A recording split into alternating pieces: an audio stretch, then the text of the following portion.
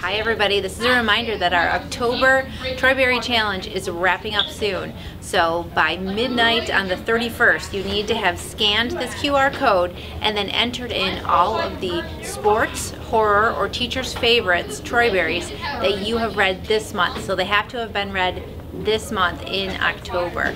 Next month, our challenge is going to be to read mystery and adventure books, as well as we're going to keep the teacher's favorite. So starting next week in November, you can be checking out Troy Berries that are mystery and adventure books, and we'll have a new QR code for that.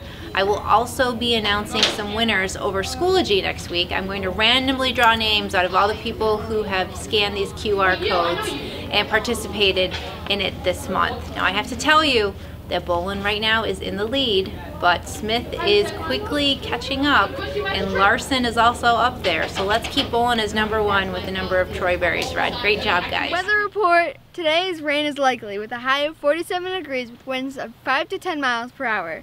Chance of rainfall is 100%, and we expect a ½ inch of rain. Football season is officially over. Congrats on a good season. No lunch today due to the half day. This day in 1735, John Adams was born. Adams was the son of a farmer and a descendant of Plymouth Rock Pilgrims.